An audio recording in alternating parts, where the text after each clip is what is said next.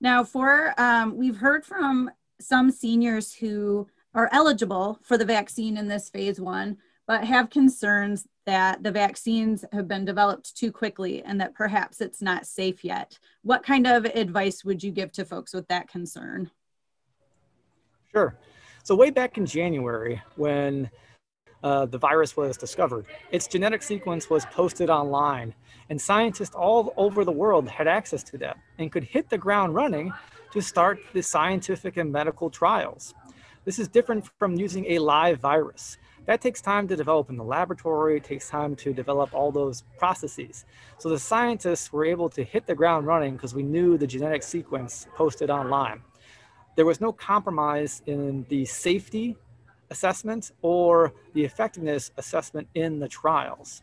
Uh, this was just an innovation to use this technology to develop the vaccine. And it is quite something that we're able to do this. But it's important to know that literally tens of thousands of individuals received either the Moderna or the Pfizer vaccine as part of those clinical trials. And those clinical trials evaluate both safety and effectiveness. The conclusions from both of those large trials was that both of these vaccines are safe and effective.